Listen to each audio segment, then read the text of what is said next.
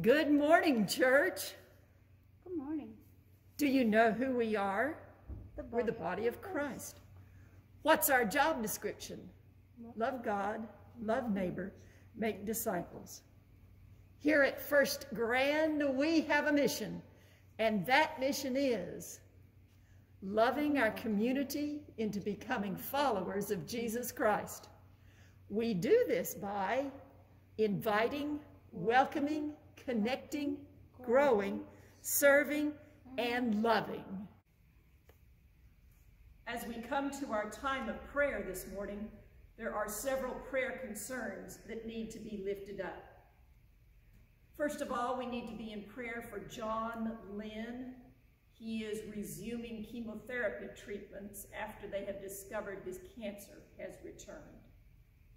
Herb Smart was scheduled to have surgery on Thursday, and we want to be in prayer for him as he recovers. Nalene Pittman is due to have surgery this coming Thursday, and we want to be in prayer for the healing spirit to be upon her. And we extend our sympathy to Dee Ruane and her family. Her father died this past week in Pennsylvania.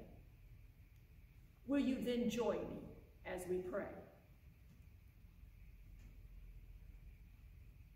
Gracious God, we come in a Sunday during Advent that's supposed to be set aside for joy. And we lift our voices to sing, and we hear with joy the music that is to be presented. But our joy is tempered, O God. It is tempered by our worry, by our sickness, by our longing for something that looks normal and nothing does. We come praying to you, O God, for those who are wrestling with COVID, for those who are dealing with cancer,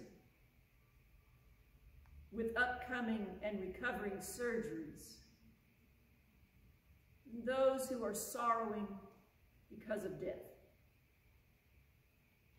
And in all those situations, we come asking for your spirit to be among the people whom we have named aloud and those whom we name in our hearts before you. Our joy is not limited to whether or not Christmas is normal as we know it.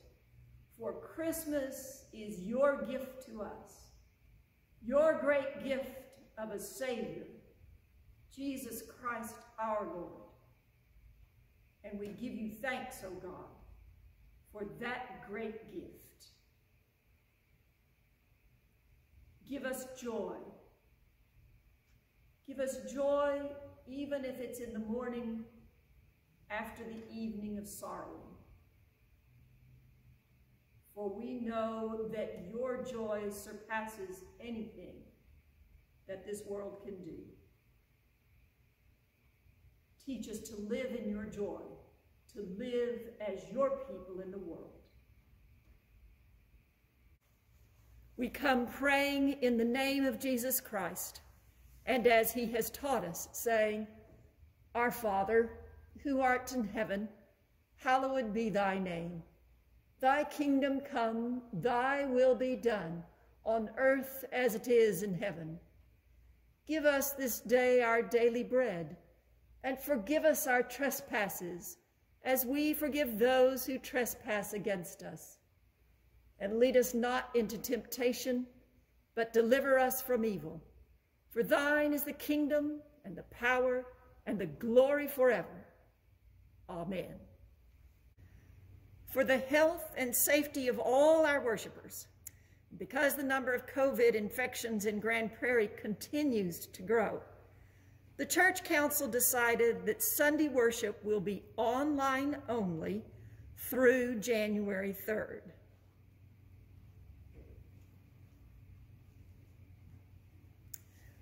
Christmas Eve has two possibilities. At 2 p.m., there will be a drive-through live nativity experience. And so you may want to come to that during the daylight hours. At 6 p.m., there will be a drive-in combined parking lot worship service. And we'll gather in the youth building parking lot and tune in to an FM station for the sound and be socially distanced in our cars. This afternoon, there is a virtual town hall meeting. This is a chance for us to check up on each other and to share ideas and thoughts about the church. You will need to contact me before 4 o'clock to get the Zoom sign-in information so that we can all talk to each other. Christmas poinsettias, it's time, friends. Those orders are due tomorrow. And I know you're asking, well, why would I want to decorate the church sanctuary if I'm not going to be there? Well, it turns out we have an idea about that too. So stay tuned to the announcements. But next, on Wednesday, we will have a live Zoom event. You can join in singing Christmas carols with everybody else who turns in on Zoom. So tune in live Wednesday night at 7 o'clock. You'll need to email either Travis or myself or call the office in order to get the Zoom sign-in information.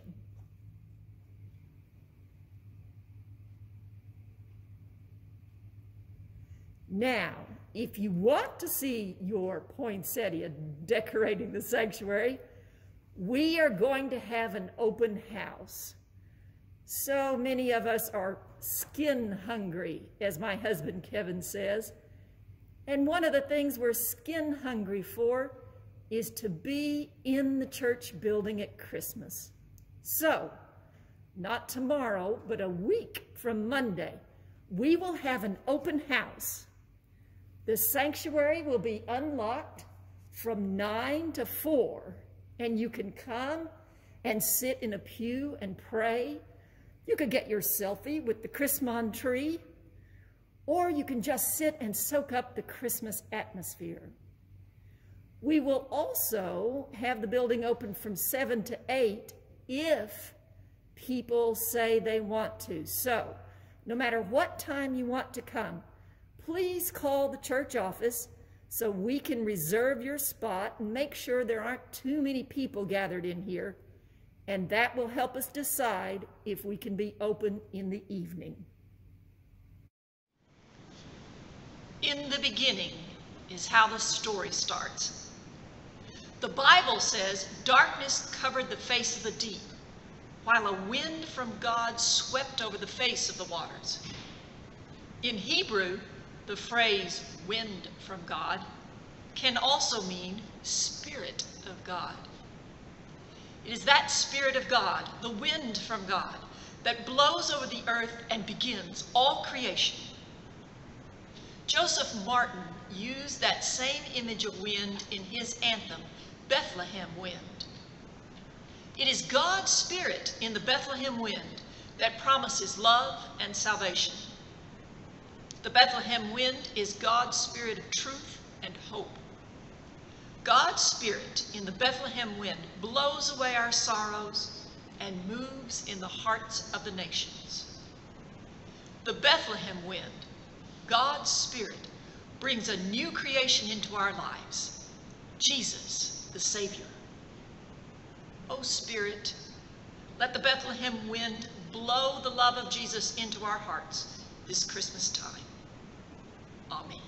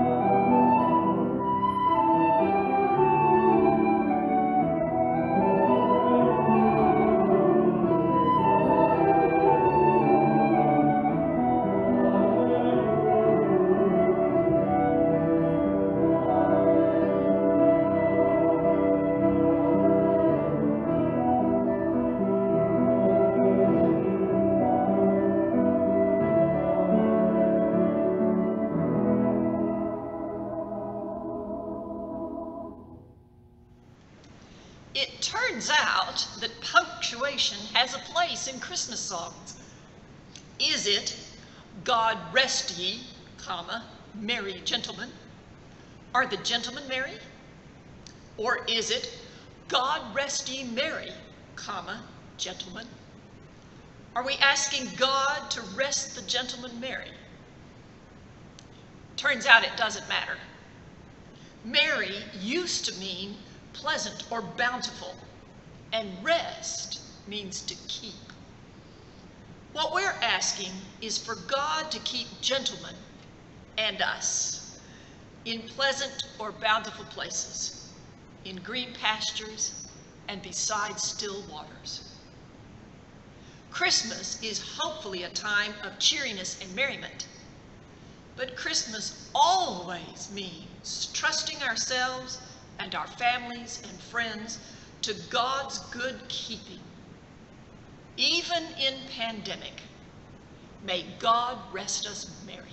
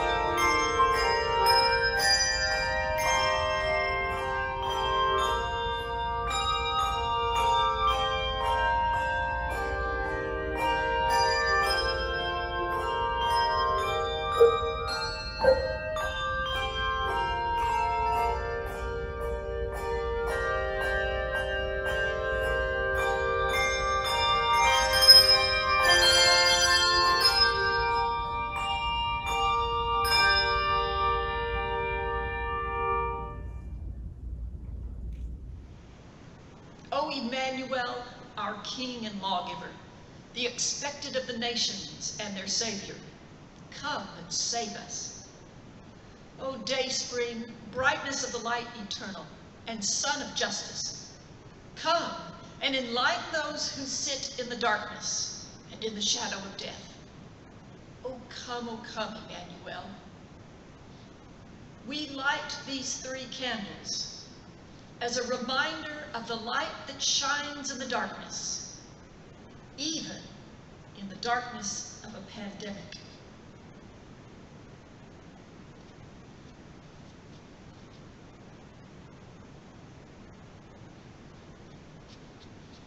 George Frederick Handel echoes the cry of Advent.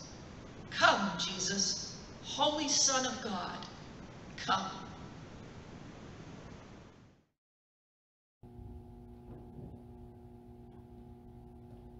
Thank you.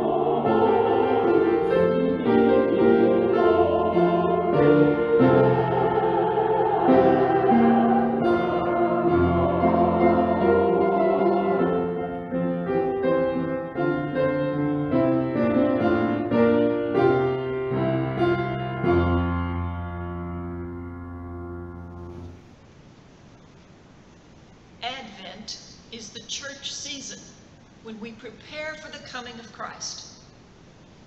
Advent is a time we listen to the prophets. The prophet Isaiah wrote, "A shoot shall come out of the stump of Jesse, and a branch shall grow out of his roots." This is imagery of resurrection, a living shoot coming from a seemingly dead stump. The Christmas rose is an adaptation of Isaiah's prophecy, a beautiful flower coming out from the plainness of roots buried in the ground. Jesus is that Christmas rose, the beauty even in a pandemic-ravaged world. Lo, how a rose e'er blooming.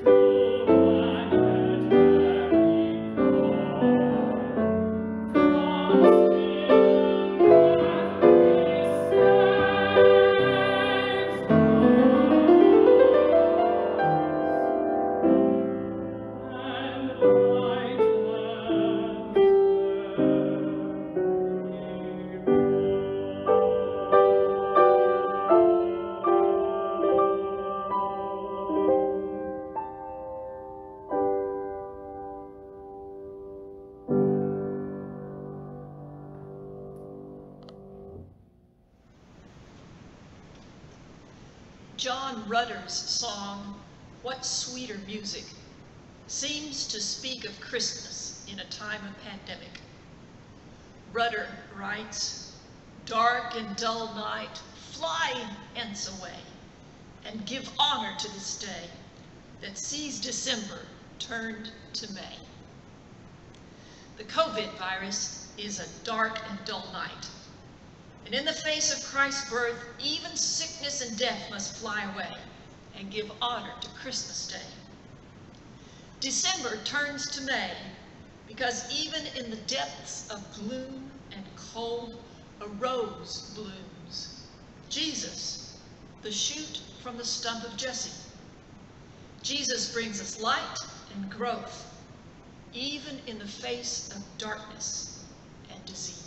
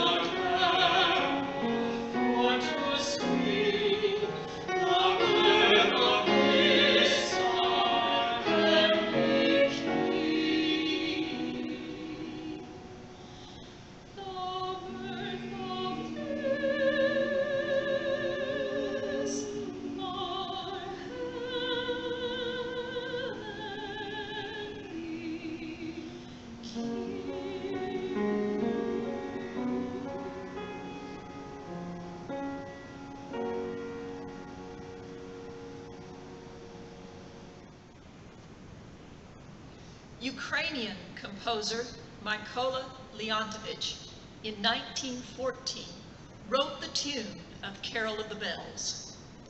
Peter Wilhowsky added the lyrics. Since, appropriately, the carol will be played on bells, here are the lyrics. Hark how the bells, sweet silver bells, all seem to say, throw cares away. Christmas is here, bringing good cheer, to young and old, meek and the bold. Ding dong, that is their song. With joyful ring, all caroling. One seems to hear words of good cheer from everywhere, filling the air. Oh, how they pound, raising the sound, o'er hill and dale, tailing their tale. Gaily they ring while people sing songs of good cheer. Christmas is here. Merry, merry, merry, merry Christmas. Merry, merry, merry, merry Christmas. On they send their joyful tone to every home. Hark how the bells.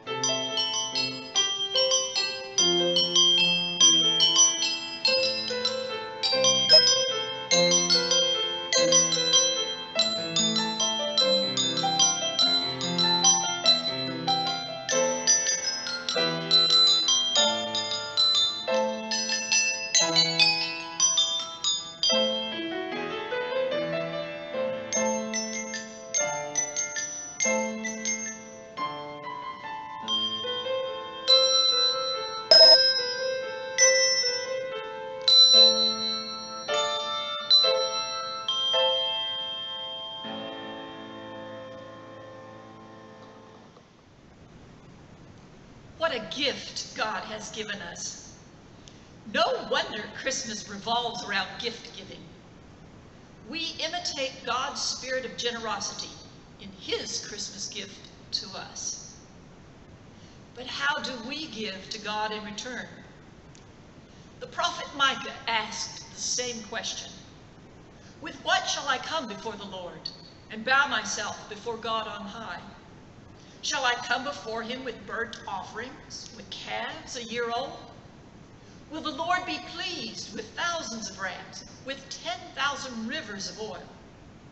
Shall I give my firstborn for my transgression, the fruit of my body for the sin of my soul? God has told you, O mortal, what is good. And what does the Lord require of you? But to do justice, and to love kindness, and to walk humbly with your God. Gilbert Martin asks the same question in his anthem, The Jesus Gift. Shall I gather emeralds? Shall I bring him gold?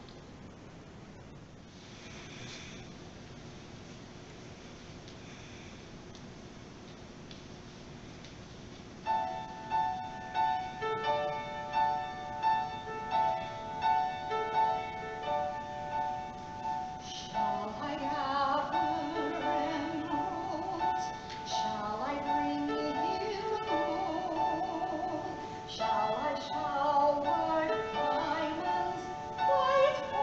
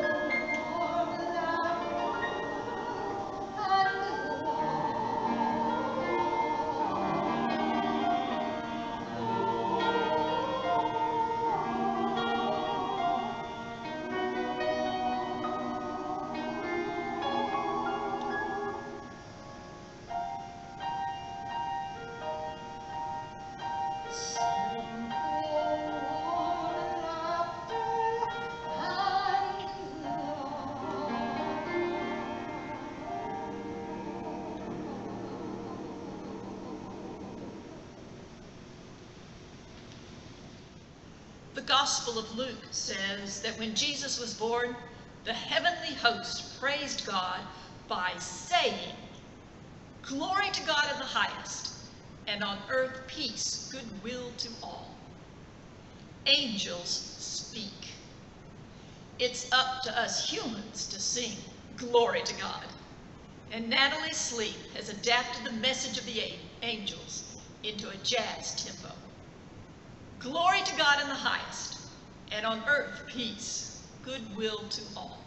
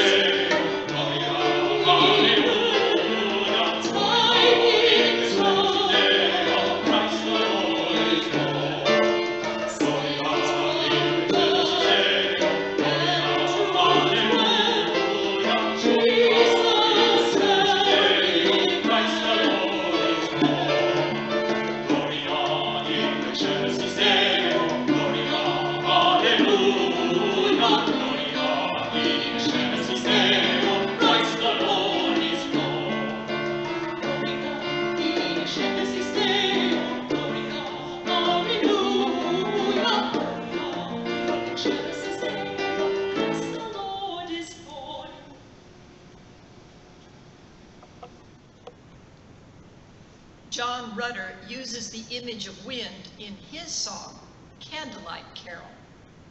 He starts by asking, how do you capture the wind on the water? This is again the imagery of the wind of God, the Spirit of God, blowing on the deep, the water of creation. Christmas is about God's Spirit becoming flesh. Jesus, with breath in his body, with God's Spirit breathing in and out of him. This is God incarnate. This Jesus was born from the waters of a womb, born in the human way to a human mother who holds him and sings him to sleep. God's act of creation even includes the words becoming flesh and dwelling among us.